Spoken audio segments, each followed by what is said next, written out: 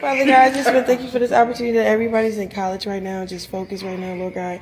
Any stress or anxiety or any type of questioning, Lord God, I rebuke it in the name of Jesus. I let them just walk forward in the Word of God and let them recognize that only their strength comes from you, Lord God. Not any man, no distraction, and just make their father proud, but really make you proud, Lord God. In Jesus' name, amen.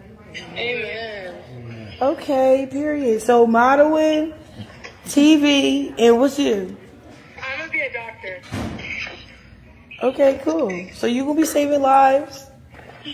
You going to be the runway blessing people in the stands. You slaying lives. Slaying lives. And then you going to be like your dad, ain't going you going to be but you know, with the wisdom, it's going to come. Prophesy. Prophetic.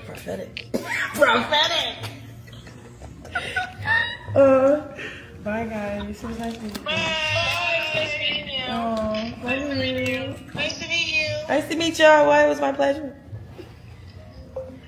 Love you guys. I'll call you later. So Chrisean hopped online and said, so blessed and excited about my new series called God's Plan, featuring Chrisean Jesus Porter and I. I'm also making a special guest appearance on Baddies Midwest, all coming soon to the Zeus Network. Yo, I guess they came with that right number because they announced that she was going to be on Zeus as a special guest, and she came out and said, no, I'm not. Y'all just stay tuned. And they must have had a conversation. They probably told her how much they was going to offer her, and she was like, you know what? I'll make it. I know that's right. It's time for her to get back to this money.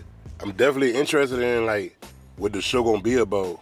But, like, by the name of it, it sounds like it's going to be centered around church or something like that.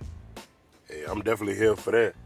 And it's funny, every time Chrisean do anything, like, she could literally do anything, people got something negative to say.